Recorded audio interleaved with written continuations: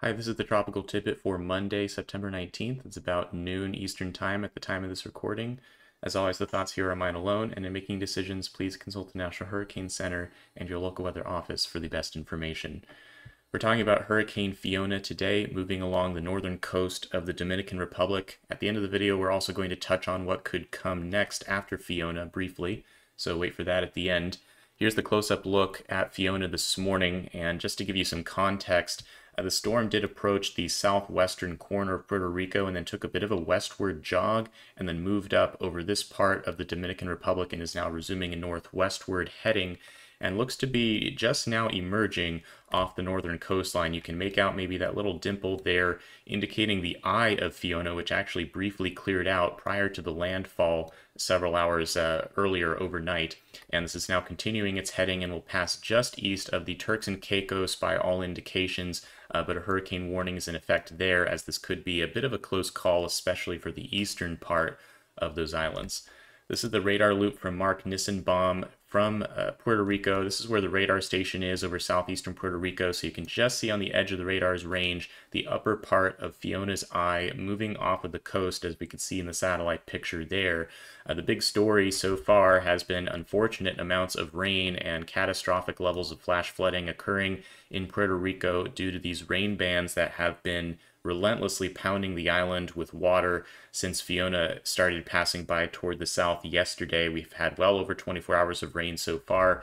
Totals have been in excess of 20 inches according to preliminary estimates from the National Weather Service in San Juan, especially in the southeastern part of the island where there's been a lot of upslope flow toward the mountains from the water on this southeast side. And this will unfortunately continue for the next while. We could have up to 12 to 24 hours of additional rainfall occurring intermittently as these bands continue to rake over the island, as Fiona is only moving at about 8 miles per hour toward the northwest, so it is taking its time moving out of the region, and we will see continuing rainfall over the area.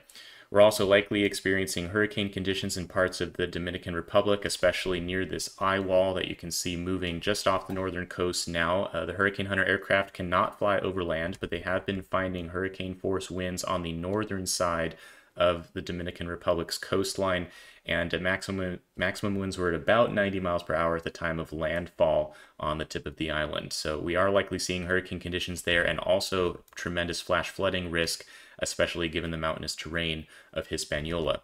The system will begin pulling away during the next several hours, and again, a track toward the northwest and then curving toward the north is expected, and some strengthening is likely as Fiona emerges off of Hispaniola here. It did not pass over the central part of Hispaniola where the very tallest mountains are, and given that the passage over land was fairly short, only several hours, the inner core remains intact. The fact that we can still see an eye here in water vapor satellite imagery, and we have a compact convective core with deep thunderstorms that remains rather circular, that is a sign that the system is poised to re-intensify upon re-emergence. It's likely still a hurricane despite the passage. Winds may decrease a little bit to about 75 miles per hour or so, but re-strengthening is likely, and perhaps quickly, as the structure remains intact once this gets back over water. There is still some moderate southwesterly shear here. You can see the cirrus feathery and expansive well out to the eastern side here of Fiona, but not so much on the western side where we don't see a lot of push. In fact, you can even see some of these cirrus elements south of Haiti pushing toward the storm out of the southwest. That's largely due to a weak upper level trough that continues to exist over the Bahamas, just causing a little bit of a southwesterly push on the storm. Now, we talked about earlier in the week how as the storm tracks through this region, the shear was going to lighten a little bit but not go away, but also not be enough to prevent intensification. And this seems to be the case still in the modeling. We expect shear to continue. This is the H-Wharf showing the 200 millibar wind field. And as we move Fiona up past the Turks and Caicos, you see that there is this troughiness that remains with southwesterly flow pushing toward the hurricane. And if you do vortex average sounding here around the storm, we'll find that the shear is fairly elevated in H-Wharf, 18 to 21 knots according to this particular model at this time, and that's a typical value that we're seeing with the surface winds southeasterly here at the bottom of the sounding, turning to southwesterly wind aloft, and so that shear is going to continue probably throughout most of Fiona's life, but the modeling is also very consistent in showing that the storm will intensify despite those levels of shear as it moves northward and then eventually turns northeastward due to the presence of all this troughing to the northwest. The true limitation, if there is one, on Fiona's intensity is likely going to be ocean related, as the shear will not be enough to stop it from becoming a major hurricane, most likely. But at some point, the water will catch up to it as it nears the vicinity of Bermuda. This is the HWRF showing the ocean temperatures, and this is Bermuda right here. Worth noting that Hurricane Earl did take this track southeast of Bermuda just over a week ago, so there is this corridor of depleted ocean heat content to the southeast of Bermuda. Unfortunately, Fiona will be taking a track further to the west here, taking advantage of ocean water that remains warm, so it won't be limited by that. But what will happen as it starts moving north is you'll see it start to cool the water behind it that it has moved over, and then once it gets past Bermuda here, the ocean temperatures do decrease to about 27 degrees Celsius as opposed to 29 or 30 that it has right now as it moves north of Hispaniola. So by the time it reaches Bermuda, it'll probably be hitting some sort of ceiling. Right now, the National Hurricane Center forecasts maximum winds of around 140 or 145 miles per hour. Certainly nothing to sneeze at, but this is likely not going to be the kind of storm that peaks out at a Category 5 kind of intensity. The ocean will probably not allow that as it starts coming north here. A big problem going forward will probably be the extratropical transition portion of Fiona's life cycle. As it moves past Bermuda, it's going to end up impacting perhaps southeastern Canada as well. I'll just take you through some of the steering forecast here. This is the European model showing 500 millibar height in color. The red blob here is that weak ridge to the north, which has been directing Fiona northwestward so far. That is eroding, as we've talked about. There is a shortwave trough coming over New England that you can see here in green and yellow, a little bit of a kink in the contour lines here. That's going to weaken the ridge, bringing this toward a more northerly heading. So you see that trough come across, the ridge weakens, there's a break in the red color here, and Fiona has a pathway to start moving northward and then northeastward. So on the European model, you'll see this happen. This is now an iced-in track. It's just a question of timing, and this track generally east of the United States will occur. Exactly how close to Bermuda remains a question. The Euro is one of the models that is a little bit farther west of the island, still delivers a strike to Bermuda, but not the full eye wall.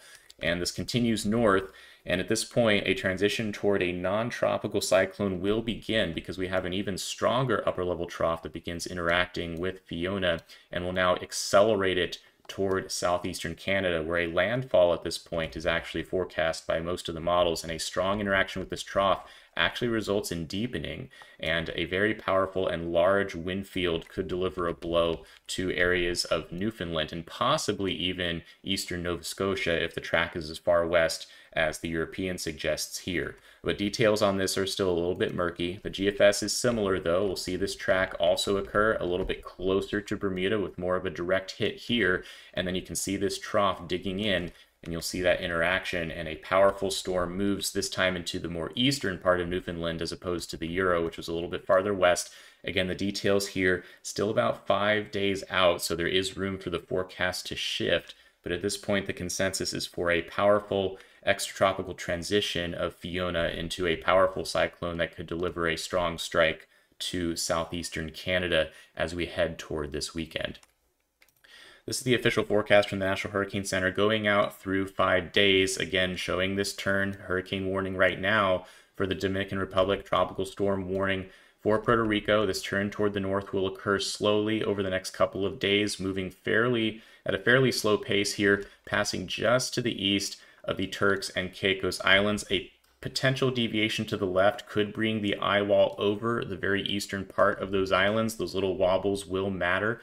You can see again in the satellite loop here that the core is moving offshore, and this heading in general would take this just east of that island group. Worth noting that there is a tropical storm warning even for the southeastern Bahamas, but there is going to be a strong gradient in the wind impacts as the western side of the storm is the smaller side. There is a much fatter eastern side to Fiona. The western side is smaller. So when we look at the probability of tropical storm force winds and when they arrive, these labels get a little bit in the way here, but the Turks and Caicos are right on that color gradient between dark purple and yellows and greens. And if we look at hurricane force winds, you'll see the very strong gradient right where that island group is. So depending on how far east you are, you have upwards of 50% chance of hurricane force winds in the eastern islands, and then less than 10% if you're in the western Turks and Caicos. So it really depends on where you are. The farther east, the more likely you are to get strong wind as the eye passes close by to the east.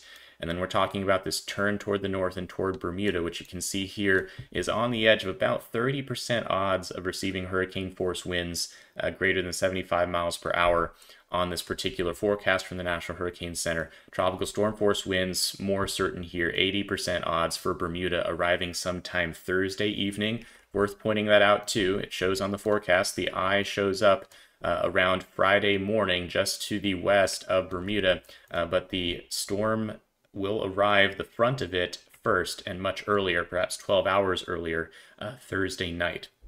And then you can see the acceleration here. 24 hours later, it's getting close to Canada, and sometime overnight Friday and into Saturday, we could be expecting impacts in southeastern Canada on this kind of forecast track. But we are still several days out from that. No watches and warnings yet for Canada, none for Bermuda yet either, but we will start seeing those warnings as we get within 48 hours of impacts. Right now, we're still about 4 days out later in the week. So that's about it for Fiona. Everyone, please stay safe, and hopefully that the flooding is not too bad in Puerto Rico, but we know it has been really bad in a lot of areas, and the Dominican Republic as well will be receiving heavy rainfall over the next 24 hours or so. Turks and Caicos, again, could get a wind event. Some brief bouts of heavy rain and potential flash flooding are possible, but not quite as much as we've seen in the Dominican Republic and Puerto Rico and the Virgin Islands over the last couple of days. A track toward the north, again, could be very close to Bermuda. Little wobbles in the track forecast. We're still 4 days out, so the exact proximity to Bermuda is still questionable, but the consensus has been rather close to the island, and we are likely to see a high wind and high surf and high rain event, regardless of the exact track.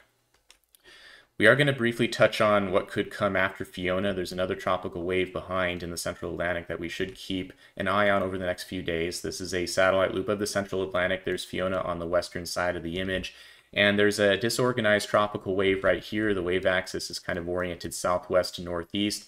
And this is going to be the kind of case where Fiona's outflow kind of digs in and creates a little bit of an upper level trough just to the northwest of the system, which may actually end up enhancing thunderstorm activity to the southeast of that trough as this wave translates westward, and will likely bring enhanced showers to the Windward Islands. But it's something to keep an eye on, as modeling has suggested that once this enters the Caribbean, we could see some kind of development as wind shear decreases as it moves through the Caribbean during the next week or so. And it's something to keep an eye on.